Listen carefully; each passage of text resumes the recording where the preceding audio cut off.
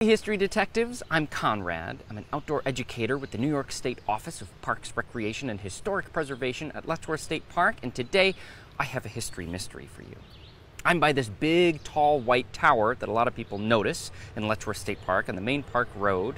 And a lot of people just cruise right on by and don't really know what it is or what it stands for. This is a very popular area of Letchworth State Park, so you might hear cars go by or see some visitors come and go.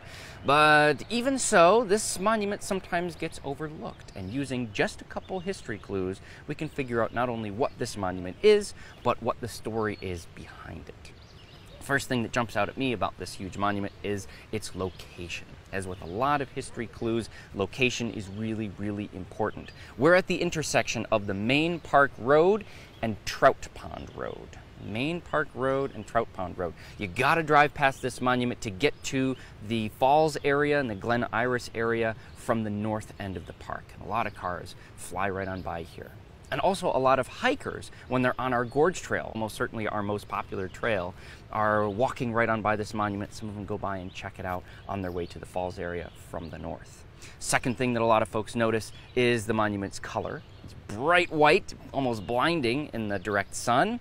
And the third thing a lot of folks notice is its shape. So it's kind of wider on the bottom, pointier towards the top, and as you get up towards the top, it pokes in, kind of like an old-fashioned letter opener. This is what a lot of scholars would call an obelisk. An obelisk, and sometimes that name is used as shorthand for this monument. Saying, oh yeah, I'm in the area of the obelisk. This is the obelisk.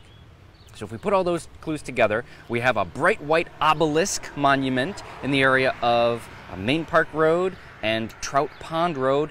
This must be the New York Dragoons Memorial.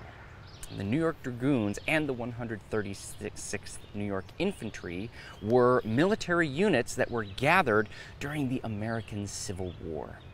And the story goes something like this. In 1862, the Union, the United States Army, launched its first major offensive move against the Confederacy, which was trying to break away from the main United States. And in 1862, the United States Army tried to capture and surround the capital of the Confederacy, Richmond, Virginia. And that effort cost a lot of lives and was unsuccessful. It was a huge failure and a humiliating defeat for the Union Army. So after that, it became clear that the war was going to go on and on and on for a long time. The Confederate Army was quite powerful. So the call went out by messengers and pamphlets and public speakers in public areas. There wasn't anybody making YouTube videos back then. They had to get the word out to call for major recruitment, a call for more soldiers to volunteer. And many soldiers came and answered the call. There were many young men from the towns of Nunday, Portageville, and Warsaw. Warsaw, New York, not too far from here, was a major abolitionist hub in Western New York. They were very anti-slavery. So a lot of young men showed up to join the U.S. Army to help the war effort. And it turns out that the U.S. Army was looking for just one unit. They got two units, the 130th Infantry and the 136th Infantry. They organized right in this area, just across the river from here, on the east side of the Genesee River in what is now Nunday, New York. And there was a major camp in that area. You can still see some historical markers in that area today. And once they were all organized, they shipped off by rail to Washington, D.C. There was a lot of action that those units saw. A real Civil War buff could make a whole video just about all of the military campaigns and battles they were involved in. Some prominent Union military leaders were born out of those battles and the action that the 130th and 136th saw. And the units were so relevant to the effort to end the war that they were physically present at the courthouse where General Robert E. Lee of the Confederacy formally surrendered and formally ended the American Civil War. And eventually, in 1903, long after the war ended, but while there were still Civil War veterans still living, the monument that we see here was built, but not where it stands today, Over on the other side, where the units actually gathered and practiced and recruited, over on what's now known as the parade grounds. And the parade grounds is so named because those military units would parade and organize and gather there.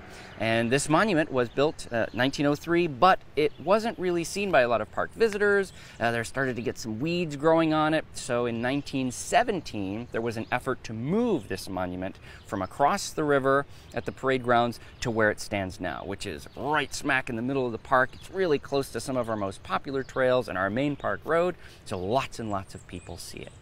The monument had to be taken apart across the river and taken here in pieces and then reassembled. And they did a great job because it stands here today as proud as ever. If you really want to put your history detective skills to the test, come try to find the New York Dragoons Monument in Letchworth State Park. And remember where we are, right in between Park Road and Trout Pond Road. Depending which way you come, you might see Maintenance Road first. It's a huge, bright white obelisk, and if you get closer, you can read the inscriptions around the monument. You can learn more than even I've told you today. Thank you so much for joining me for today's History Mystery. If you have any questions about the New York Dragoon Monument, please put a comment in the comment section below the video. Share this video with your friends to put their history detective skills to the test. And as always, like Letchworth State Park's Facebook page and follow us on Instagram for more history mysteries.